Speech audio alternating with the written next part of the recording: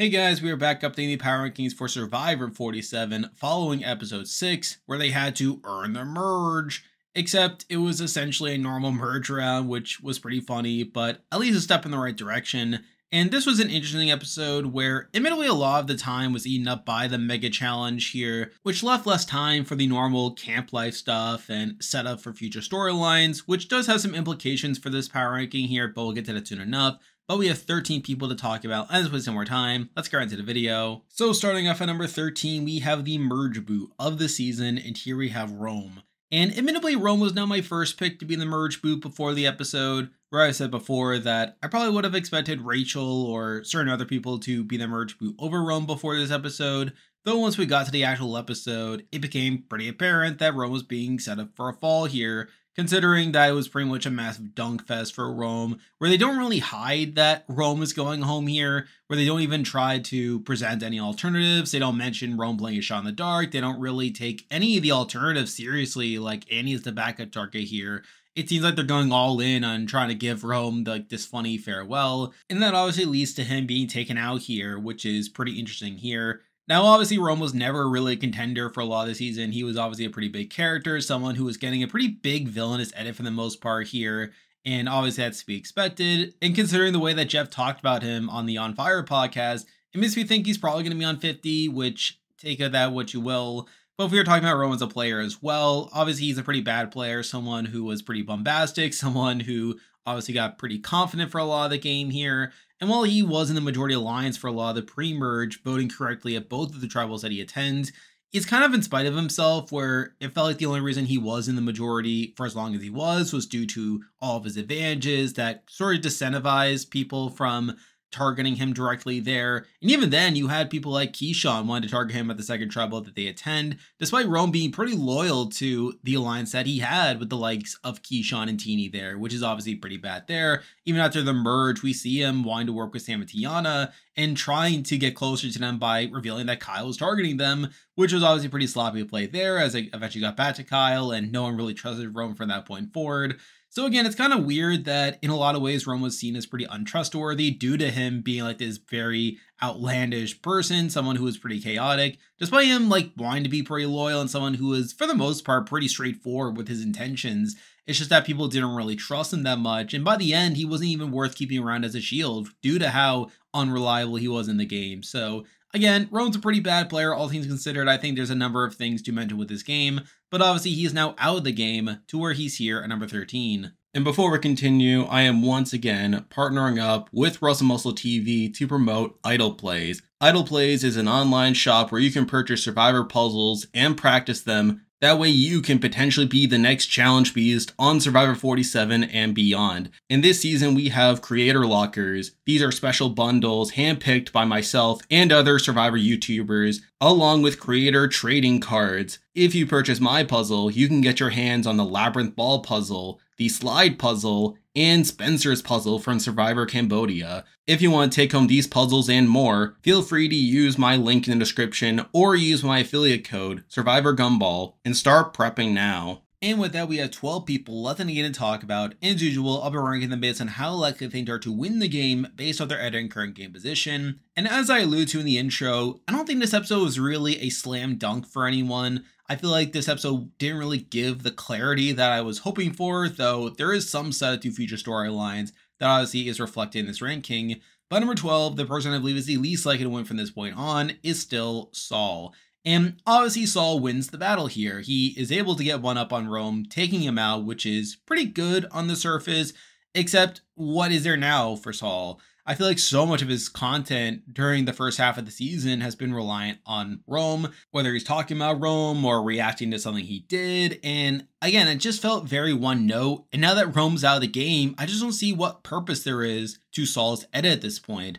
Now, obviously, there's a slight chance that he could get a new storyline in the future, but I'm not feeling that great about it. I feel like we probably would have gotten at least some setup to Saul as a person, getting to learn more about him as an individual. So I'm not feeling that great about him from a narrative perspective. And also looking forward to next week. It does look like we'll be getting a split tribal here. And just looking at the groups, I feel like Saul's pretty doomed on his group. We're considering that he's in the minority there. I feel like there's a very strong chance that he gets sniped out of the game, which I think would be pretty consistent with his edit, where he is taken out like right before the jury starts, sort of similar to like a Tin Spicer from 46, for instance.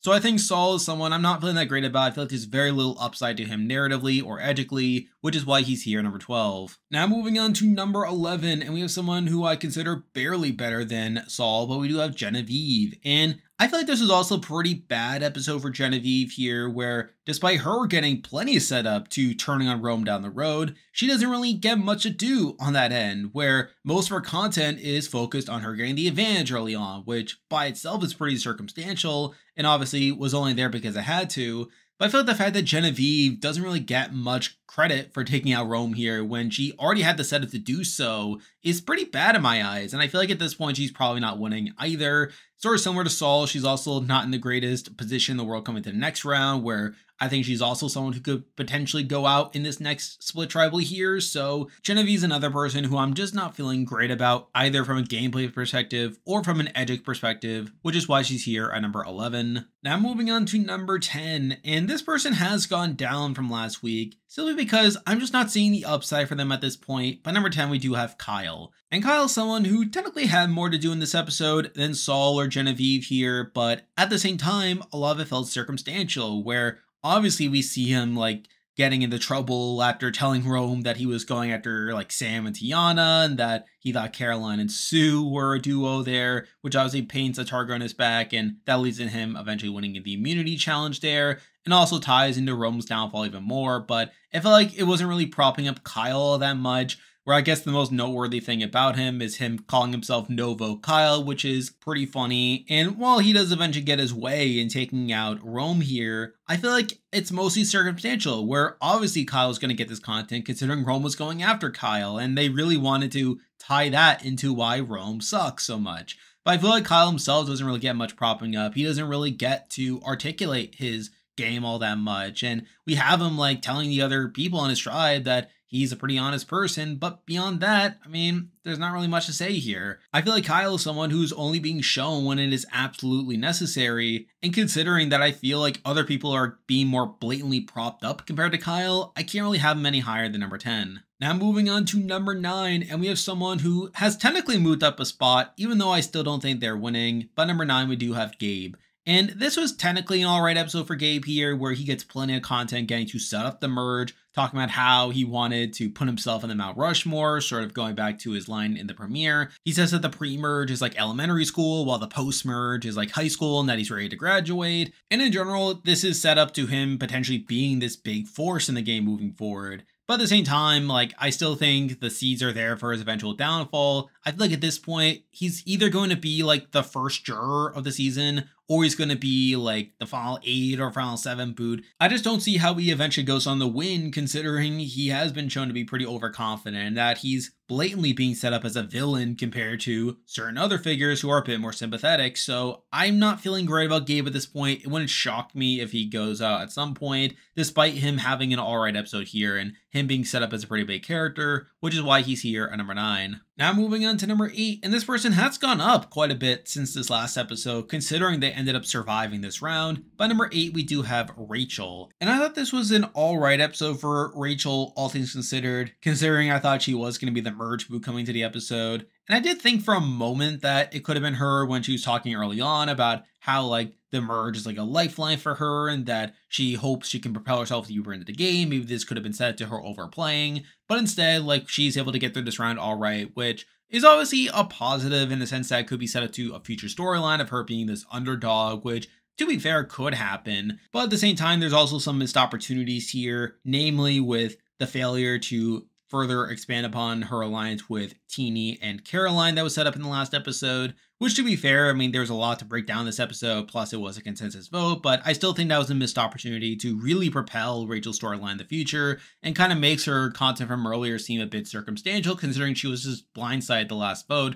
So I'm still kind of conflicted about Rachel, and truth be told, I don't think she's actually a contender at the end of the day, but I feel like considering that this was at least a better episode for her than what she's gotten before, and there's at least some potential for there being a storyline for her in the future with her having been on the bottom and losing her closest ally, I think those things are just enough to have her here at number 8. Now moving on to number 7, and this person has continued to gone down in recent weeks, but at number 7 we do have Sierra, and I think this was a pretty bad episode for Sierra, all things considered, where first up you have her not even explaining her vote for Annika at the last tribal. As I said last week, I felt like there was a very easy out for her in her saying that she had to vote at Annika despite their alliance due to Annika not having a vote. Also, the whole amulet situation was not beneficial for keeping Annika around. There was definitely a way that Sierra could have explained this vote, but instead, she doesn't. And instead, Sam is the one who gets to explain his non-idol play. So I feel like that's pretty bad on Sierra's end. Also, once we hit the actual merge, we don't get any setup to the storyline of her and Sam, where you would think that with these two being major characters on the season, that they would set up how they have to play in the middle and that they have to navigate all these new groups. But the fact that we don't see that is also pretty bad for Sierra here. And beyond that, like, most of her content is about her wanting Andy as the backup target due to Andy being sloppy, only for Andy to simply only get 2 votes as the clear backup here. So in a lot of ways, I feel like Sierra is probably not winning at this point. I feel like this merge episode was just filled with missed opportunities for Sierra to propel herself, to propel her storyline, and to explain her actions in the game, which is usually something you would want to see from a winner in the merge episode. So I feel like for those reasons, I do have to drop Sierra quite a bit. So because of that, she's here at number 7. Now moving on to number 6, and we have another person who I am very, very conflicted about at this point. But number 6, we do have Caroline. And admittedly, I think Caroline's a step above Sierra in the sense that she is aligned to Sue, who is someone I feel pretty good about at this point, which I guess is a spoiler for later on the list. But I feel like Caroline's another person who feels like she's only there when it's kind of necessary to show her. Where in this episode, like, she gets to explain, like, how she found out that Sue had found the idol with the whole paint around the water well, and talking about how she's happy for Sue that she's playing the game and all that's pretty good.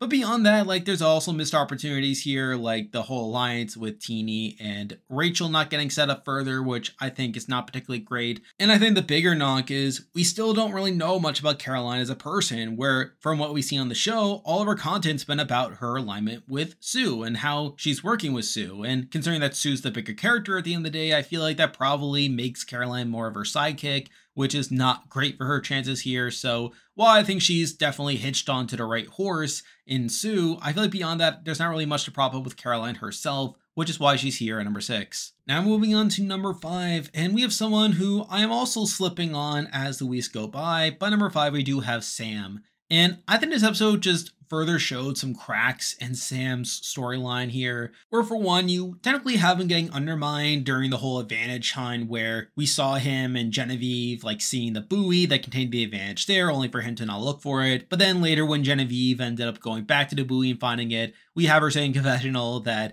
you better start swimming, Sam. So obviously that's not particularly great. But I think the bigger knock to point out with Sam is him just continuing to underestimate Andy, where at this point, like, we see him like calling him the George Costanza of Survivor. Even in this episode, you have him explaining why he didn't play the idol, that he didn't play the idol because he doesn't want Andy to know about it, because Andy supposedly didn't know that Sam was the one to have the idol, which obviously like makes Sam like seem like he thinks that he can control Andy, which is kind of juxtaposed by Andy's own like content talking about how Andy's playing like this very strategic game.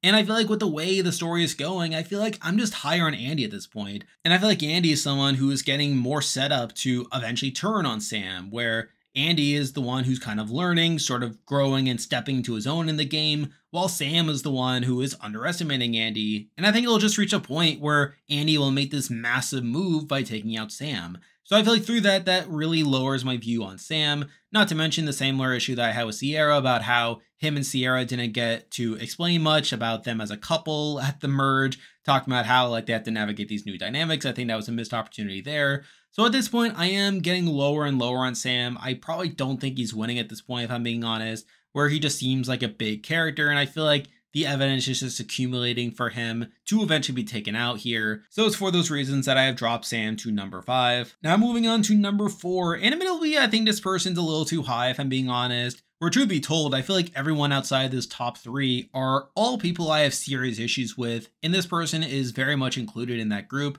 But number 4, we do have Tiana. And I think there's definitely some variance here with Tiana. Where on one hand, I could very easily see her being the next boot, considering the whole split tribal situation. I could definitely see a world where maybe Sue takes a shot against her as soon as next week. So obviously that's not particularly great. Even beyond that, I feel like her merge episode was kind of lackluster in my eyes, where while she gets to talk about being excited for the merge and how she's continuing to be sus of Sue, I feel like Sue is clearly the rooting interest here. And through that, I think if there's a confrontation between Sue and Tiana, that Tiana will probably lose at this point. So obviously those things are not particularly great. But on the other hand, I think there's still some longevity potential here where if she's not the next boost, she's able to survive the split tribal, then I think there's definitely some potential for her to make a deep run here and sort of be like this endgame threat. But beyond that, I'm just not feeling that great about Tiana at this point. I feel like she's someone who, considering that she is already coming off as a big threat, where Rome wanted to align with her due to her being a shield, considering that, again, for the most part, she isn't really being propped up nearly as much as I would like. I feel like there's definitely a lot to criticize with Tiana. But at the end of the day, I feel like I have bigger issues with other people, and that kind of naturally leaves her here at number 4. Now moving on to number 3, and as I alluded to, I feel like these top 3 are very clearly the contenders in my eyes. I feel like these 3 have a pretty decent likelihood of winning the game at this point, based off what we've seen, and it's just a matter of ordering them. But number 3, we have someone who definitely has the potential to move up, but I feel like for now, I'm still kind of hesitant about it. But number 3, we do have Sue. And this was an interesting episode for Sue here, where we see her getting into trouble with the whole idol situation, with people seeing the pain that she left behind when she found the idol. You have Tiana once again being pretty sus about her. And obviously those things are not particularly great. And plus we have her once again getting set up to targeting Kyle down the road due to her not really trusting Kyle that much, which sure, I guess. So obviously there's still some things that are questionable out there, not to mention that she's one of the people to vote for Andy at the tribal, sort of going along with the backup target plan. But I still feel like Sue is clearly someone we're meant to be rooting for, where we see her again in this episode, like getting propped up, like we get her perspective about trying to cover up her tracks once the other people come to camp. You have Caroline talk about how she's playing the game by managing to find the idol and keeping it hidden for as long as she had. And also with Gabe still in the game and this person that Sue is clearly meant to eventually rise up against, I still think there's a lot of potential for Sue to become the top contender in the future. And you could definitely argue that she should be the top contender already. But I also think another knock against her is that she obviously had that secret scene in episode 1 where she got a lot of her personal content, which why was that not in the main episode? And while I think that has kind of been corrected since then, where she has gotten to talk about some of her background on the actual show, I still think that's something that's lingering in the back of my mind as well. So Sue is still someone who I do look at pretty highly, and it wouldn't shock me if she goes on to win, but I think there's enough question marks. I still think there's enough reservations about her that make me leave her here at number 3. Now moving on to number 2, and I really struggled with this. I really went back and forth over what order I would go in for here, considering I feel like there are pros and cons with both of these people, even though it's the same top 2 that I had last week. But at number 2, I am going to stick with the same order as last week. So at number 2, we do have Andy.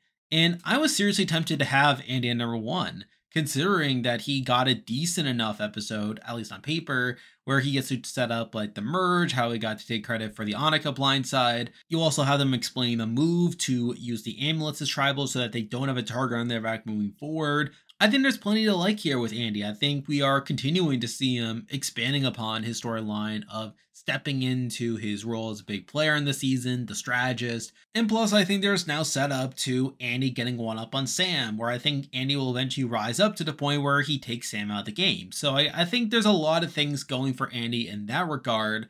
However, I still have several reservations with Andy here, where for one, I think it's pretty obvious that he's not in the greatest game position in the world, where we see in this episode that he is the backup target during the tribal, where even his closest allies in Sierra are pretty open to having him as a backup target in case something goes wrong. That's not particularly great there. But I think another major thing to point out with Andy in this episode is that we have learned afterwards that he was the very last person selected in the schoolyard pick, which was not in the main episode, which I found very strange. The fact that they cut it from the main episode, instead relegating it to a secret scene, as well as Jeff revealing this through the On Fire podcast. In general, I'm very mixed over whether this is good for Andy's edit or not. Where on one hand, you can argue that it's good as it shields Andy from being in a bad spot. Or considering that the show is highlighting him as a serious player at this point, it would be kind of awkward to now show him still at the bottom and still not a great spot there. Not to mention the fact that with how packed this episode already was, that they simply had to cut this for time purposes. And obviously with Rome being a bigger focus, there was definitely bigger priorities to have than to showcase the schoolyard pick. Though I think now after seeing it play out in the secret scene, I think I am considering this a knock as we see Andy getting this confessional about how this shows him being an underdog, how it takes him back to middle school and him being rejected all the time. And how like he prefers being an underdog and prefers being a wounded snake sort of slithering his way through the game. So to that end, the fact that we didn't get that confessional on the show, not getting to see Andy being passed over again, and not showing him being underestimated yet again when he clearly still is probably more of a knock now than what I gave it credit for in the moment where I heard about it on the On Fire podcast. And while I would still consider Andy a top contender, and while I still think there's plenty of potential for him to emerge as the main character in the future, I think those knocks were just big enough to leave him outside the number 1 spot, and considering that this could also just be a journey edit, as I alluded to in previous weeks, I did decide to leave Andy here at number 2. And now, at number 1, the person I believe is the most likely to win Survivor 47 at this point is still Teeny. And I thought this was a fine merge episode for Teeny, all things considered, where I felt like they had a very strong opening confessional when they're packing up to go to the merge camp, where they talk about not having a buff and not having a home, but they're excited to find a new home. And I felt it was a very good setup to their storyline of turning things around after being on the bottom for the last couple rounds. And I think there's definitely plenty of potential for that storyline to play out. However, at the same time, I think there were some missed opportunities afterwards where, despite them being part of multiple groups, they don't really get showcased at all, where, for one, you have the amulet group of them, Caroline, and Andy, and while they get some content of them deciding to use the amulets now so that they don't have a target on their backs later, we don't really get anything from Teeny's perspective on this, where it felt like a lot of the perspective was more so on Andy and them deciding to use the amulets now, and I felt like that could have been an opportunity for Teeny to hammer in that this is an alliance that is incentivized to work together. Even beyond that, you also have their alliance with Caroline and Rachel that was set up in the last episode. But once again, we don't really get Teeny's perspective on that. We don't really hear Teeny talking about how they have found this home, despite there clearly being a number of groups that they're associated with at this point. So I am kind of conflicted over how good of an episode this was for Teeny, where they get the setup to them wanting to find their home and clearly finding it based off all these groups that they are shown to be a part of right off the bat. But at the same time, I felt like the fact that they didn't get more of a focus there was definitely a reason to bump them down slightly. But considering that I have bigger issues with Andy's edit at this point, and considering that I don't think Teeny themselves did anything particularly poorly in this episode, and the fact that you can also excuse the lack of content due to the Mega Challenge eating up so much of the runtime here and also all the Rome stuff, I am willing to excuse the fact that this wasn't a bigger episode for Teeny at the end of the day, considering they at least got some setup to a storyline at the beginning of the episode. So at the end of the day, I still think Teeny is still a top contender in my eyes, and I feel like really it's a contest between them, Andy, and Sue at this point. And while it could definitely jumble around in the weeks to come, I feel like for now, I am still going to leave Teeny here at number 1. And there we go, that'll do it for this week's video. If you like this content, be sure to like and subscribe, really helps with the channel. And I'll be back again next week to update the Power Rankings again, so you can look forward to that. I'm covering Hell's Kitchen right now and doing weekly recap streams of that, so you can look forward to that. I am on Patreon and have a YouTube membership, so if you want to consider supporting the channel, you can do so by clicking the link in the description. And you can also join the Discord server by also clicking the link in the description. There's a lot of stuff coming your way, but for now, that is the video. See ya.